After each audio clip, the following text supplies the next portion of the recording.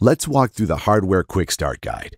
To start using your recorder, you'll need a high-definition TV capable of displaying 720p or 1080p video, a router with broadband internet connection, an Android or iOS mobile device to download the Swann security app.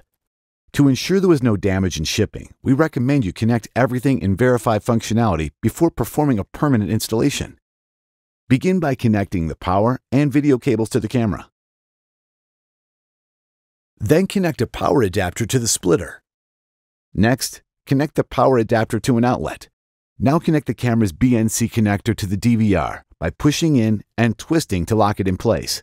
Now connect the 4-way power splitter to the camera's power connector. Then repeat this step for all the cameras. Next, connect the supplied Ethernet cable to the Ethernet port on your DVR. Then connect the other end to a spare port on your router. Do not proceed until this step is complete.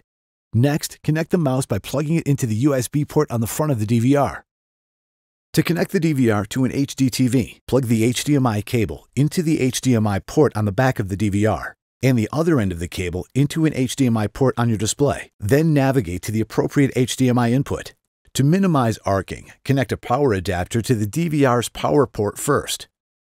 Then connect it to an outlet. You should now see the setup wizard on your display. Watch the next segment, Wizard Quick Start Guide, to configure your DVR.